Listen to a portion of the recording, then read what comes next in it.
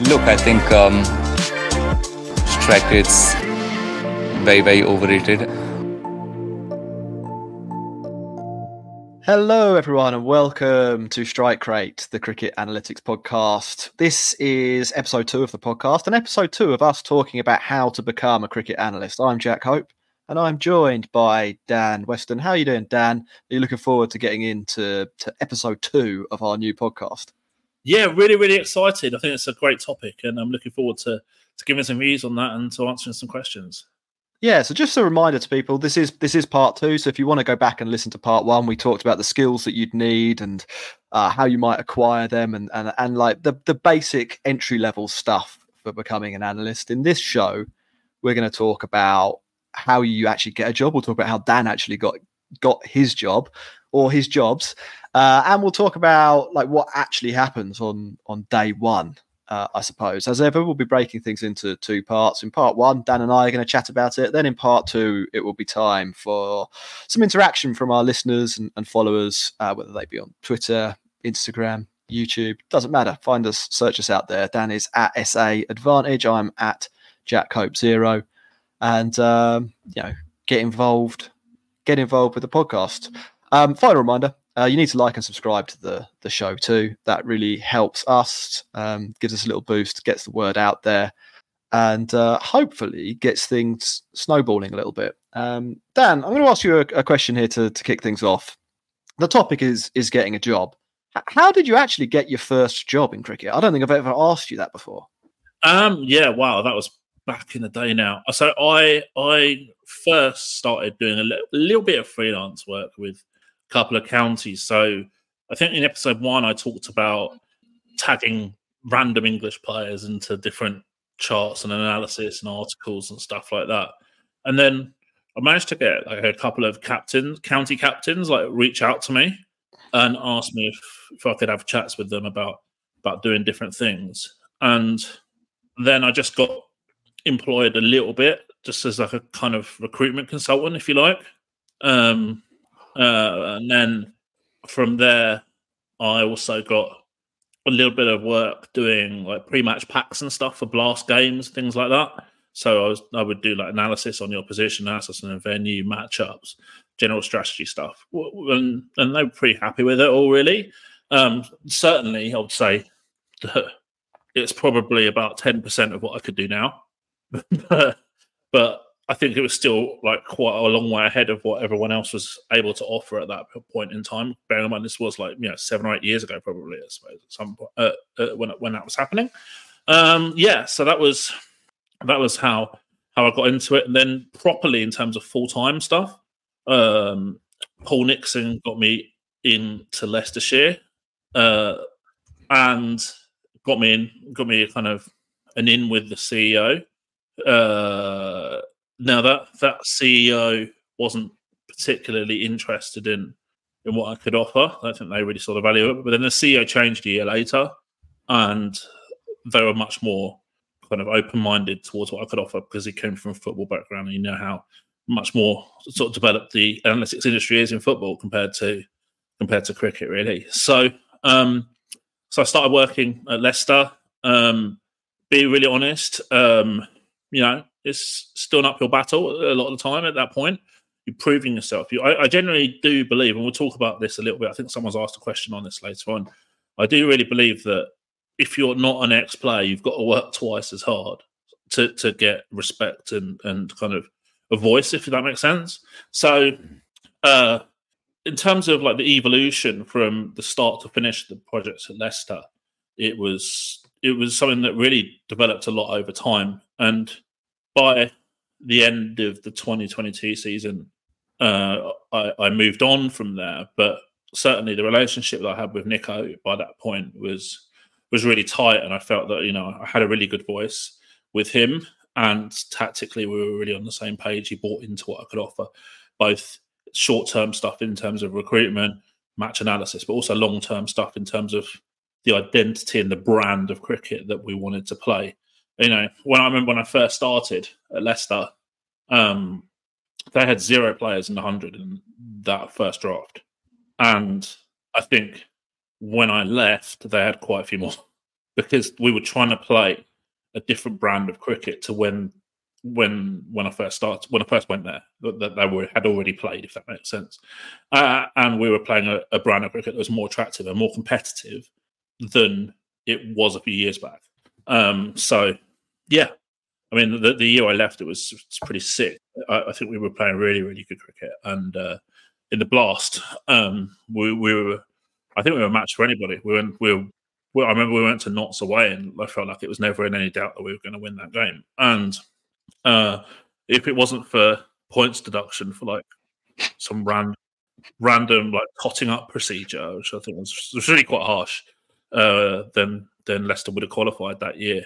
And for bearing in mind, that you rank all the counties in budget, Leicester would be, if not bottom, round near the bottom in terms of budget. So to go to teams like Yorkshire and Notts in that 2022 season and beat them in their own backyard, and if it wasn't for some minor technicality because someone had bowled too many no balls, you would have qualified. I mean, I think it's a pretty massive achievement and an endorsement of the methodology that you're trying to bring.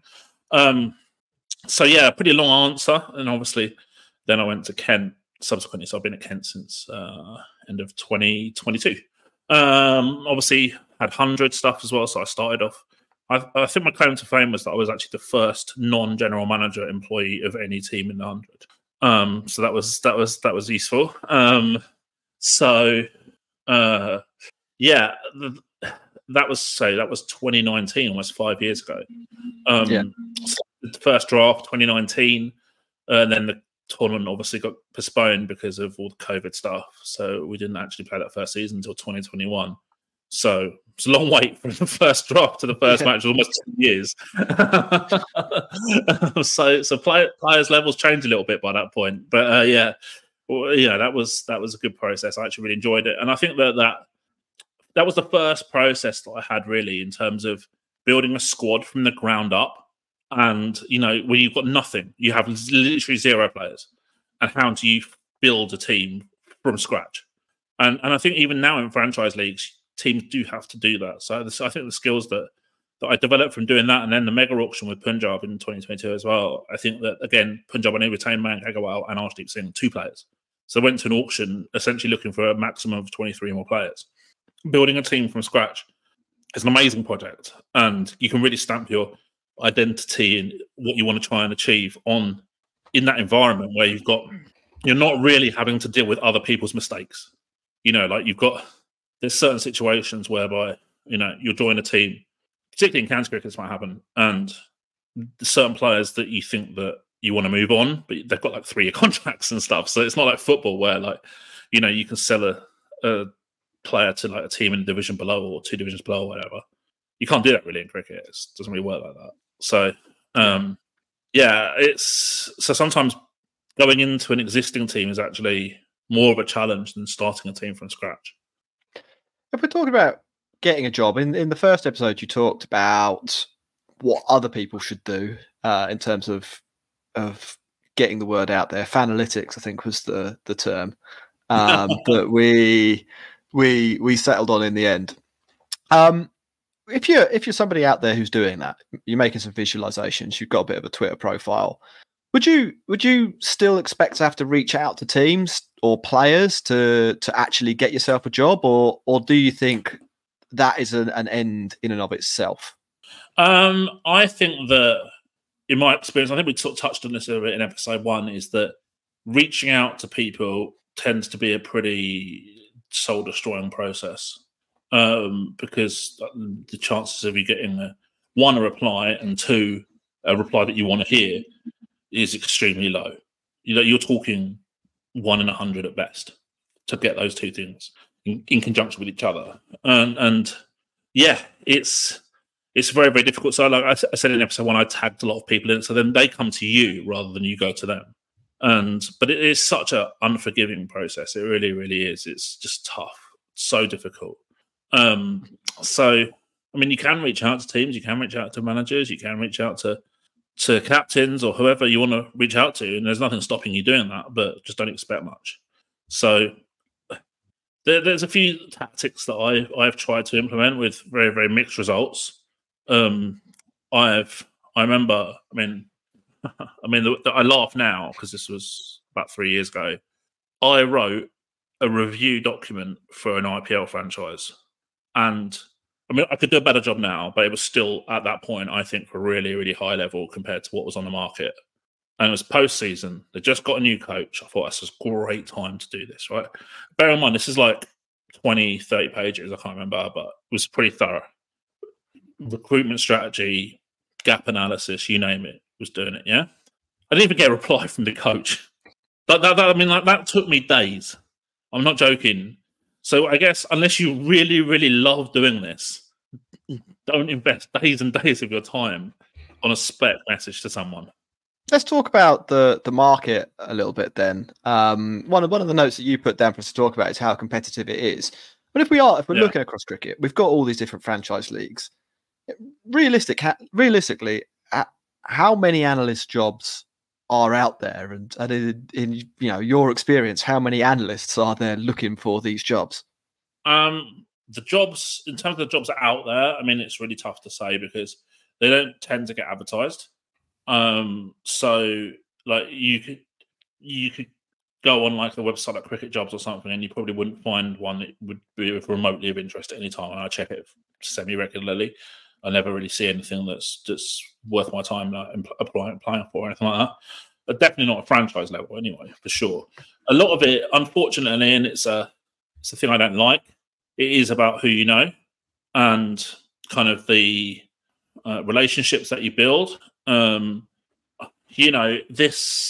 is tough. It is tough to even know that a job exists. So I, for example, this winter, I haven't looked at stuff this winter at all because I've been really, really ill. I was in hospital for over 2 months.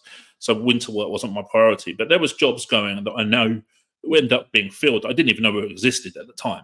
So like you really do need to have like such a close network of people who tell you about these type of things. And I think that this is all snowballs from actually when you get that first job. Because if you get that first job, then you can build relationships with people who then you start building up a bit of a contacts book and really, really get more knowledge of the industry and opportunities and even just gossip and stuff like that and understanding where opportunities might come. In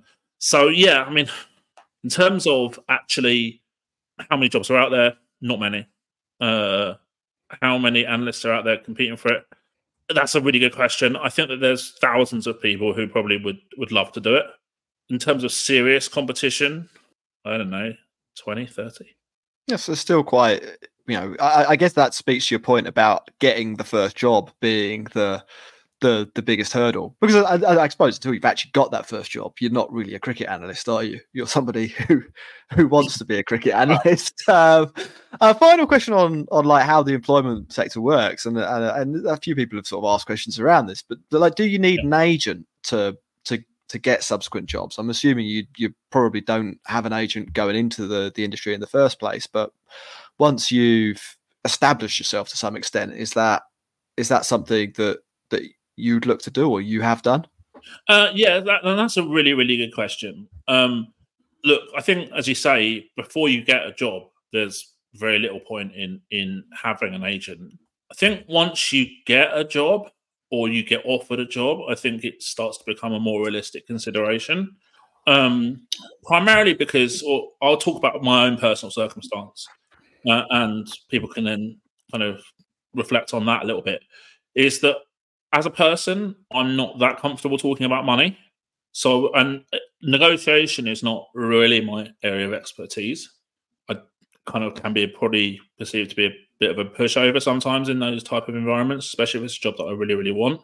So having a kind of a third party, if you like, who takes the heat off you from that side of things and will negotiate on your behalf is a really good thing. Someone who, and you're delegating to an expert, right? It's no different to like a coach delegating the analyst work to an analyst. You're asking a specialist to help you. And I think that that's actually can be really useful. Now, what I will say is that a lot of teams hate dealing with agents. Like they'd much rather go to the analyst directly, but then that's where sometimes you get not the best deal, There's stuff that an agent will put in a contract that is they're forward thinking, basically. So they might put stuff in like even just little things like mileage allowances and bonuses and things like that. All stuff that perhaps when you're negotiating contract, I remember negotiating that first contract at Leicester, I didn't even think about stuff like that. Did it all myself. And then actually when you realise what an agent can help you with, like it's actually probably blow your mind the first time you actually deal with them in that respect. So I would recommend it if you're a regular analyst doing leagues, definitely. They'll get you better deals. They'll make sure that even just little things like if you're going overseas, they'll make sure you get business class flights. So I remember negotiating with one team about a business class flight, for example, and like there was a non-negotiable for me. I'm like, if you're expecting me to land at the airport and then start work the very next day, I'm going to be sleeping on that flight. I'm going to be sleeping on a bed. And that's a non-negotiable for me. You know, I'm 6'3" as well. I don't want to be in the economy. What do I want to do that for? And I think it's basically just professional, really. If you're traveling for work, you should be in business class. That you're traveling for business, right? Yeah, but I know someone else who was in a similar role who got economy because they didn't even think about that type of thing. And then I get said, then the owners was like, don't tell him that I paid for you to go business. And I'm like, we're going to be at the same airport at the same time on the way home. He's like, you've got telling me pay out of your own money. but I obviously didn't. Yeah. So like this is, yeah, that's the sort of stuff that agents can really help you with. Just the little things that you probably don't think about when you're negotiating a contract. You know, when you're negotiating a deal with someone, you've got, let's say they're offering you X amount of money. You're just thinking, how much is that per month? Can I pay my mortgage with that? Can I pay my bills on that? Stuff like that. You don't think, okay, well, how about I get 10%, 15, 20% of my salary for win the comp? Stuff like that, you know? Little bits and pieces actually can really, really help you. And as well, I mean, like, an agent can really help you in terms of getting your name out there to teams as well. It's definitely still not an easy process, but it's definitely not a bad thing. They've got relationships with owners, they've got relationship with coaches, relationship with captains or whatever. It can help you. So I think once you got that first job, I think it's a really serious consideration. Yeah, I think that's interesting in general, and it makes me think we should speak to an agent at some point. There's probably quite an unknown part of sports business in general, but cricket business. In football, they're always known as Mr. 10%, aren't they? And I read a really good article a few years ago now by an agent who basically, like, it's quite a simple concept. He was like, why would you expect, Erling Haaland to know what his market value is? His job is kicking a ball in a goal. Like, he doesn't understand what he should be paid. He doesn't understand how much revenue he is worth. He doesn't understand image rights. He doesn't have a concept of all of these things. Like, he would, if he was left to negotiate himself, he'd still be paid pretty well. Like, he's not an idiot. But as you're saying, there's all these other elements to this business that a specialist will know about, and Erling Haaland won't. Dan, last question before we that subject as well. Sorry, that side of things. I don't know if you read an article. Definitely, anyone who's watching this or listening to this would definitely recommend Googling it if you're interested. Is about the Kevin De Bruyne story, and it's very, very parallel to what you're saying about Erling Haaland, where Kevin De Bruyne actually got an analyst to show that he was in the top X percentile of certain things. And then this was the wage that these people were getting. And he took the analyst into his contract negotiations. And basically he got X amount of money more because of the tangible evidence that he was able to supply in those contract negotiations. So while he was, I think, from memory in the article, he was very, very demanding in terms of his salary, he had the evidence to back up why he was being so demanding. So it kind of takes the emotion out of the situation a little bit. Because if he walked in, for example, and turned around and go, what, 300 grand a week? They're like, what? But he's like, well, actually, XYZ gets 300 grand a week and I'm better than them. But suddenly that takes a different course, that discussion. And I thought, from memory, I vaguely remember the analyst I think he gets paid like 1% of or 0.5% of his wages, basically. It's a pretty good like gig. 1,500 a week. Yeah. Good gig if you're doing that. Yeah, not too bad. Passive income. So yeah, on that subject, if anyone, any player wants me to do that for them, or any agent wants me to get in touch.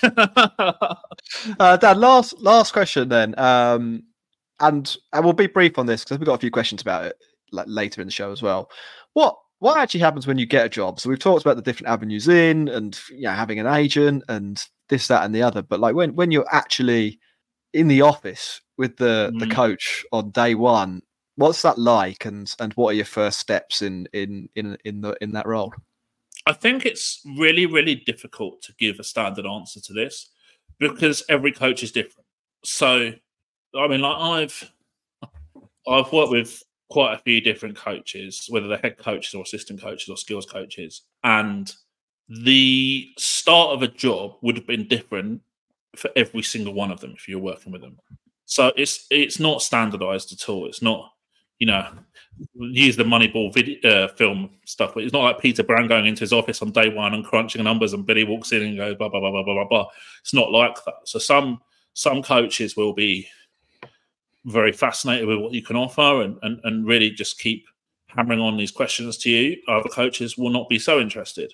So it's a lot of it's reading the room. And now, from my personal side of things, it would be working out in advance who you work for. I did one role, and it taught me a lot in terms of dealing with coaches who just don't care what you can offer them.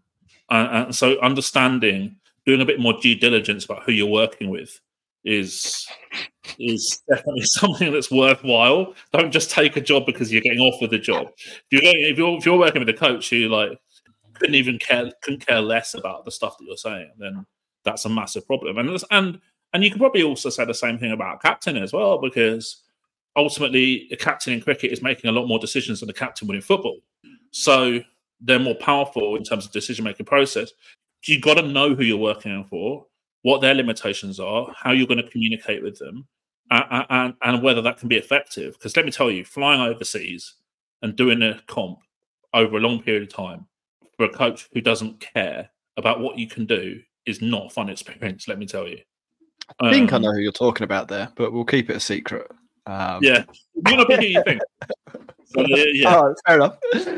Great. That wraps up part one. In part two, we'll get back to some of your questions. We've got 5 or 6 in, so that should actually leave us with a nice show. And I think by the end of that, Dan, we should have answered the question: how do you become a cricket analyst?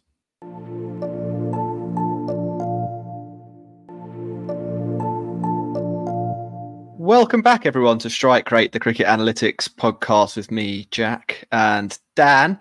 Just a reminder to listeners, make sure you're clicking that follow button. We want to build an audience as quickly as possible here. Same goes to those people over on Spotify. And check us out on Twitter. I'm at JackHope0 and Dan is at SA Advantage. If you want to get involved and ask a question yourself for one of the next shows, or if you're on YouTube, leave us a comment. We'd be really interested to hear what you think. We're going to get some questions now. I'm going to start with Stuart, who asked us a question on Twitter, and I think it's a little bit tongue-in-cheek, but it's relevant to our conversation. He asked, do you have to be related to someone already in cricket or be an ex-player in order to become an analyst? I wouldn't say it's necessary, but it helps.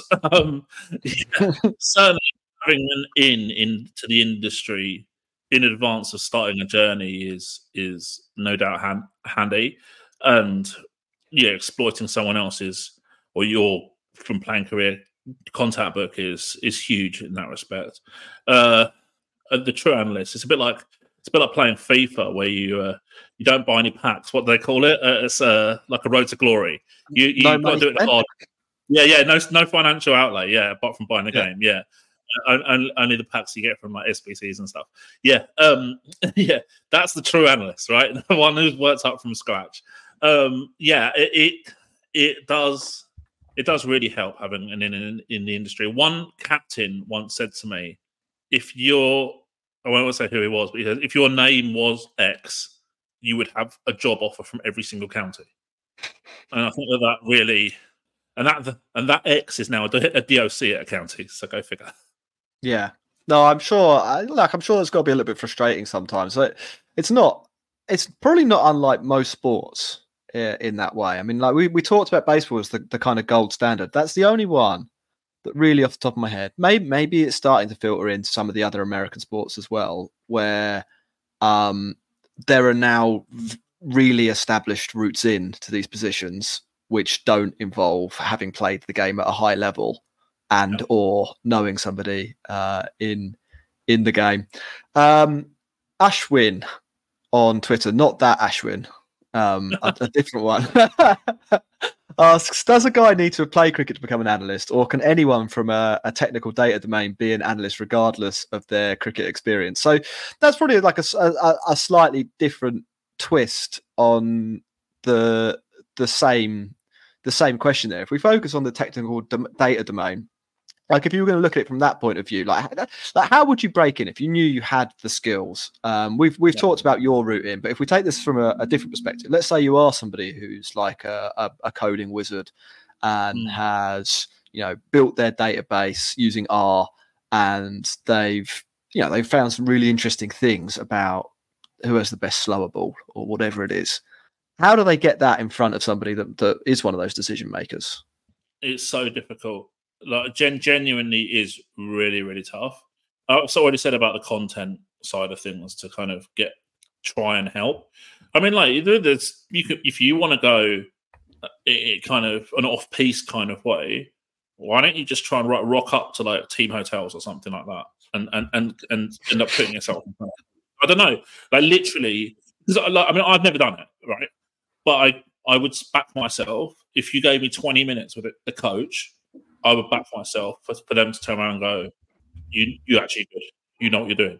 But it's getting that 20 minutes. That is the key. Like I've been following like all these American kind of out of the box businessmen on Twitter at the moment, and like they did crazy stuff to get noticed. Like one guy wrote a book, but he didn't have a publishing deal, self-published it, and all he did was just like bombard all the bookstores with requests for that book. And then they stood up stocking it because everyone was asking for it. Stuff like that. So you got to be unconventional and think outside the box a little bit. Another one knew that the person he really wanted a meeting with really liked Air Jordans. So he sent him one Air Jordan in the post and said, meet me for lunch next week and you get the other one. And like stuff like that. So like you've got to think of it in like a really unconventional way. Does that mean you rock up at a team hotel? Does it mean you somehow have got to get yourself in front of a coach or an owner or something like that? I don't know. I'm just thinking off the top of my head how someone might do it from scratch. Very difficult. I know there's a really interesting story along the same lines as this. From baseball, there's the current New York Yankees pitching coach, Danilo Valiente, is a Cuban guy. And he found that there was a Yankees exec that went on the same walk or Strava run every morning at spring training at 6 a.m. And he thought he had something to offer. And so he basically timed his run to bump into this guy, had like a conversation with him and was like, I used to play baseball in Cuba and I'm a coach and this, that, and the other. Was interesting enough that the Yankees exec invited him along to a spring training session and ended up getting a job. So like, it's not, I think what we're saying here from the sounds of things is it's not a standard industry in terms of how you might break in. Let's talk about let's do some questions about the role itself. And I think some of these will spin out into bigger episodes in the future. So make sure, as I said, you're clicking like and subscribe. Michael from Twitter says that he would be interested to know how you've gone about developing relationships with players and whether there are any challenges telling them things they don't necessarily want to hear. So that's got to be like, day one, something that you're going to have to confront if you are an analyst. Yeah, definitely. I think there's a lot of different things that go into answering this question. On a broad point, I tend to wait for players to come to me rather than me forcing myself on a player. I would say that the general rule, though, is definitely not 100% applicable, is that the younger the player, the more interested they might be. So I wait for them to come to me. And because they come to you, then you've kind of got the scope to be a little bit more honest with them because they've asked you for the information. But I always probably get in something like, look, what I'm going to tell you, you might not want to hear all of it, but it's important that if we're going to do this, we're going to go really thorough. And then you've got to work out how to phrase certain things. So, like, if I'm talking to you, like, I don't know, randomly on the phone or in a pub or something like that, I might say something in one way, but I wouldn't communicate it in that way to a player. I would say, like, it's a work on, or this is maybe an area that they need to tighten up on. But they might also, I'll be identifying a lot of their kind of super strengths and stuff as well. So it's really a combination of a lot of things where you've got to really be good at communicating. And I definitely prefer it when players come to me rather than me having to do anything with them. The player pool as a group is very mixed in terms of their interest in analytics and their interest in interactions with analysts. So there will be players, and they literally will not give you the time of day. I've had a situation, I'm not going to lie to you, I had a situation where a player has basically sat in front of a load of other players, including me, and basically questioned why I'm even there. Like, so, that's hard, right? How did you deal with that? Me, not very well, funnily enough. I bottled it up for basically the whole comp. It was probably one of the hardest things I've had to deal with, actually, is in these roles. But you have to realise, I mean, this was a while ago now, and you've got the benefit of hindsight and benefit of coming through like heart surgery, like I have recently, and I've realised now that this person's meaningless to me. Like literally, I couldn't care less what he thinks, because you're never going to beat someone like that. You can tell them that the sky is blue and the grass is green, but they think the grass is blue and the sky is green. Like, literally, there's nothing you can do. So you just write them off. That's what we can do. But then there's some players who are absolutely amazing. They love it. I love the young players who come to you and they ask you really in-depth stuff. I think because younger players are kind of growing up with technology a lot more and stuff, that they understand computers and analytics and stuff a little bit more than the older player. And I mean, there's a few players right now, I won't name them, but they probably know who they are, who have come to me. And like, you only have to tell them once and they get it. Like, I love that. That's so good. And then, might message you at the end of the tournament and say, thanks so much for everything. I really, really, really appreciate it. And then maybe they go off to overseas comps and stuff and do really well. And you actually take pride and really enjoy their career trajectory from there. It's really pleasing in terms of like job satisfaction when that happens. So it's a mixed bag, really. How it's going to evolve, I think, is really interesting, because how I've already said that younger players are kind of, you generally get more buy-in. So what we might see in the next 10 years is sort of for want of a better phrase, dinosaurs getting out of the player pool and younger players who are more interested coming in. What I don't like, I've got to admit, is that when you have a player who isn't interested and is really struggling, but they don't reach out for any assistance or help, and they just kind of bury their head in the sand. Because if you don't want to use this stuff, fine, but you better come out and play well, because otherwise you're not being accountable for your decisions that you're making, right? Yeah, I think that's fair. A couple more questions, Dan, to finish us off. Aya on Twitter says, "Hi, Dan. How have you dealt with people who don't believe in data within the team management of a franchise, or wanted to sign players for marketing and/or other reasons?" So this is actually, it's a similar question to the one about players here, except that it might be a little bit harder to write off somebody who might ultimately be your boss just for being a dinosaur. So like, a straight up question here is, does this often happen? And then the follow up question from that is like, is there something that you can do? Look, I'll be honest, and I don't agree with this at all, by the way, just to get that out there, to be very, very clear. The players get recruited not necessarily just solely because of their on-pitch expected level of performance. I don't like that. I want it to be a meritocracy, and I want players to get roles because they deserve it, rather than their reputation or name or branding ability or this, that, and the other, whatever it might be. I'm very strong on like there being a kind of level playing field for everybody, and everyone getting jobs and roles and teams because they really, really deserve it. Now, does it happen? Yes. Has it happened often to me? Not that often, but you do see it. Probably, I would say that unless I've been really, really lucky, the average fan thinks it happens more than it actually does.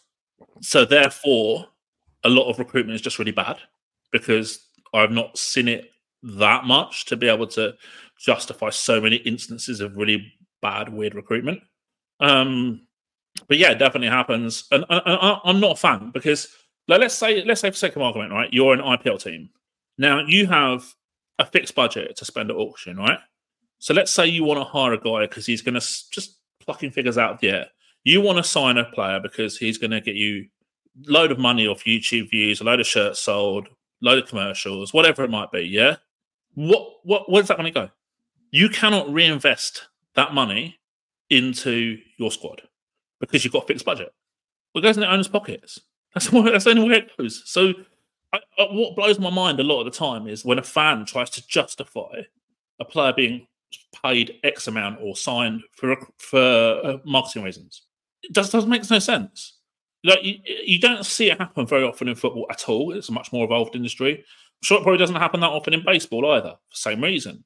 Even if there was someone like Cristiano Ronaldo who's going to sell an absolute ton of shirts, or Messi, wherever they go, let's say for sake of argument, you're paying Messi like a load of money a week, but you're making more than that back in shirt sales.